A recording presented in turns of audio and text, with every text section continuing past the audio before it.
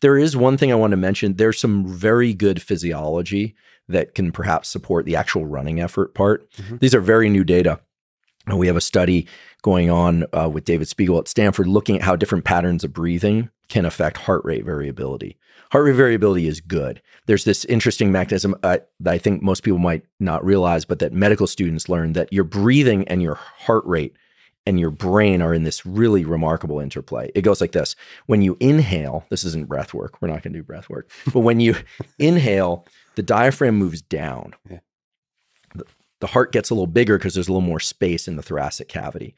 And as a consequence, blood flows a little bit more slowly through that larger volume. And there's a category of neurons, the sinoatrial node, that sees that recognizes that slower rate through that larger volume, sends a signal to the brainstem, and the brainstem sends a signal back to the heart to speed the heart up.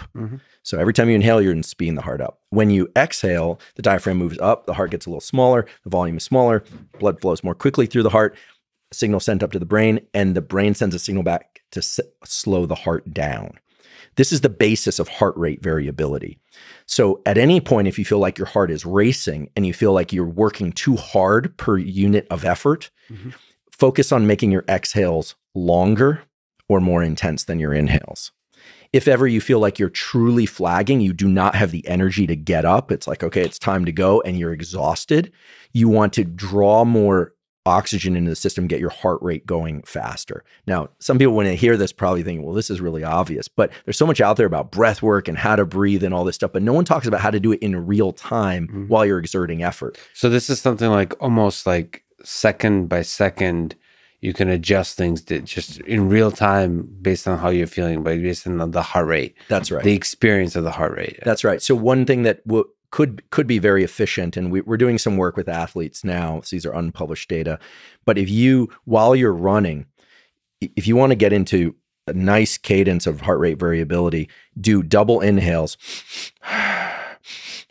while you're running. What this will do is that when you do the double inhale, it has the effect of reopening the alveoli of the lungs. Your lungs are filled with tons of little sacs. They tend to collapse as you fatigue.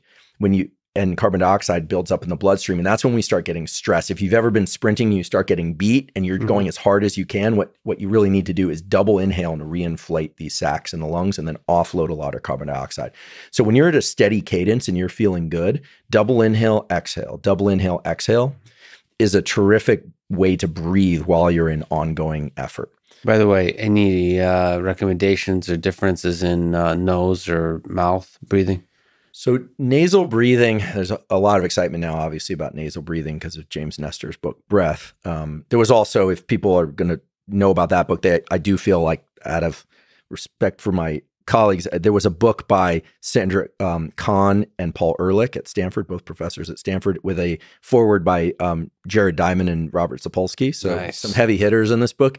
And the book is called Jaws, A Hidden Epidemic. And it's all about how nasal breathing is better for us, especially kids, than being mouth breathers under most conditions. For sake of improving immunity, it turns out there's a microbiome in the nose, like all sorts of good stuff about nasal breathing preferentially.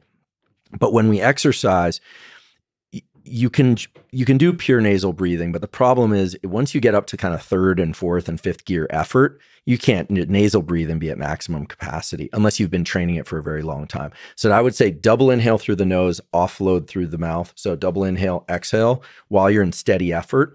And then if you really feel like you need to gas it and you're pushing, the data show that then just use whatever's there, right? Just go into kind of default mode, because bringing too much concentration to something is also going to spend epinephrine. The goal is to get into that, I don't like the word, but the flow state where you're not thinking too much, you're just in exertion. So these are things that can help in the transitions, but I don't think there's any secret breathing technique. You know, anyone who's been in the SEAL teams will kind of, you know, they'll tell you like, there's no breathing technique, right? There's tools that you can look to from time to time. And these double inhale exhales can be great for setting heart rate variability in very quickly and getting into a steady cadence while you're exercising. But if there's a sprint, like if suddenly you guys are sprinting, ditch the double inhale exhale and just